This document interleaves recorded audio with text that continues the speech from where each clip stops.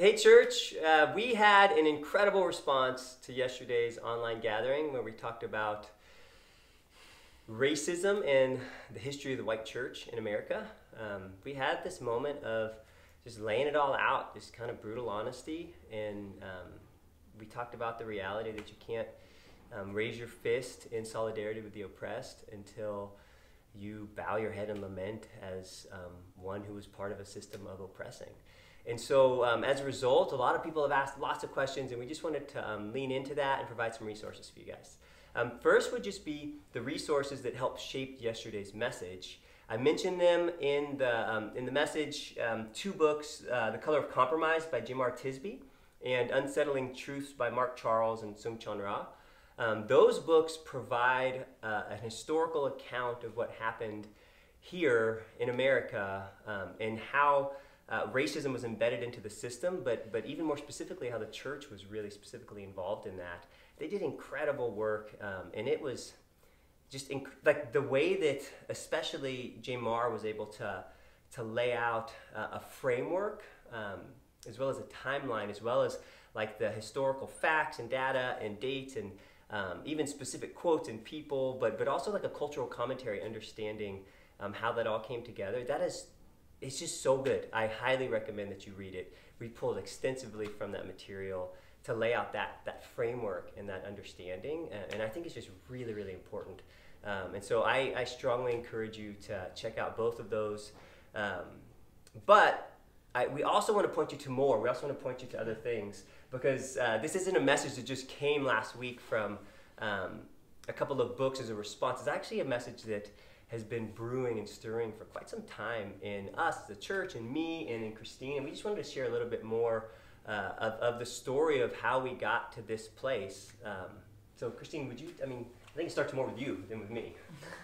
Well, I think this whole last couple of weeks has been a lot of reflection of my own journey of understanding racism in America, like understanding my own white supremacy and fragility, and that's been a 20-year journey at this point of reading and listening, and the voices who I'm listening to, and who's teaching me. And I think if I could break it down into two things, it would be just like relationship. Like so much of my understanding of race in America has come out of my relationship with our neighbors and friends, and then leaders who have invested in me and like sat with me.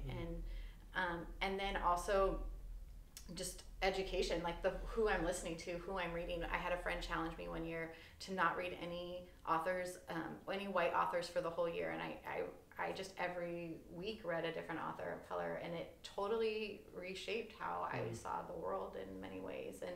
And so I think we want to offer resources that people can connect and either begin or continue on the journey. And I think that's the important thing that we're saying is like this is like an ongoing learning. Like I learned so many things from your message yesterday. I was like, oh my gosh, I had no idea.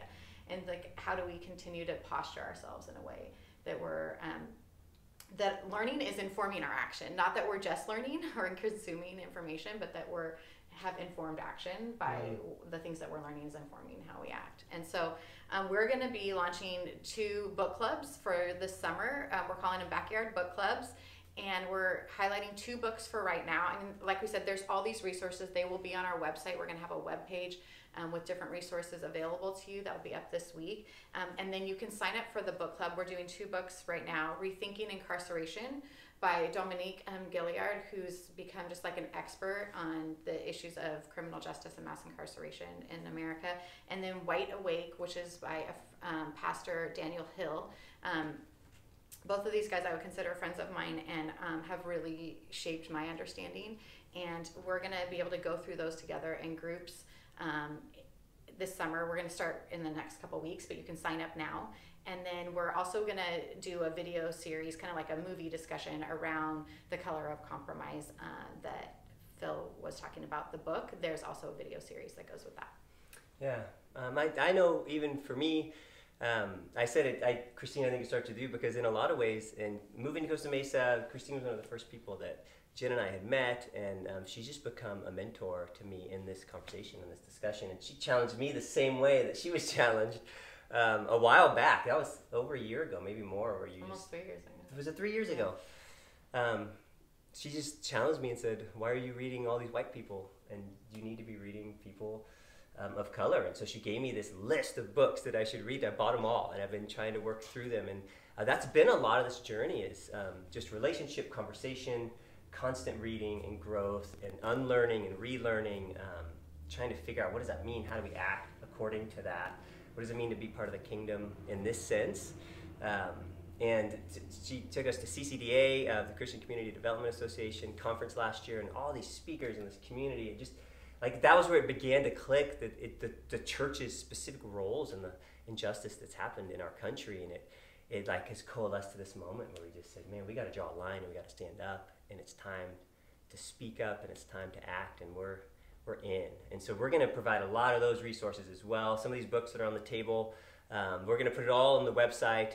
We're going to create as many opportunities through videos and books and conversations to continue this learning process as we continue to learn to be a people that embody the life of the kingdom in every way. So excited to be on the journey with you guys, and excited to see what God does next.